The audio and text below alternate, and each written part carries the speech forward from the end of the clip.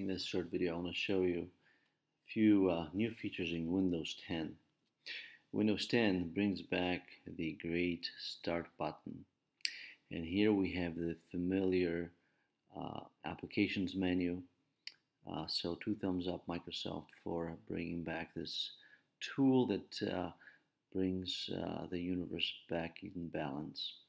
I have access to various tools in the tile system, but the PC settings are fairly convenient.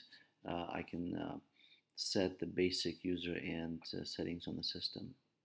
Also worth note is when you right click on the new Start button, you have all these new features, and Event Viewer will allow you to troubleshoot your system as you right click and perhaps go to Task Manager. You'll notice a really useful set of tools to see what your bottleneck might be on the system, whether it's CPU, memory, disk, and so forth. And really some of the graphs and performance layouts here by Microsoft are pretty neat. So Task Manager looks great.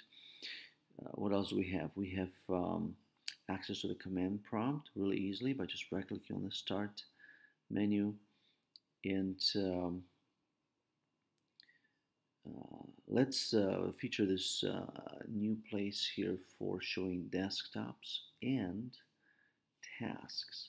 So I can preview all the tasks that are running on the system in this really convenient way with just one click of this button. And then I can have multiple desktops. So this is a feature that's been present on other operating systems like Linux and Mac OS. But now here on Windows we can have multiple desktops, and that's really great as well.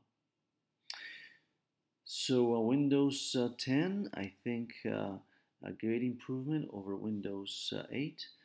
Looking forward to playing with that.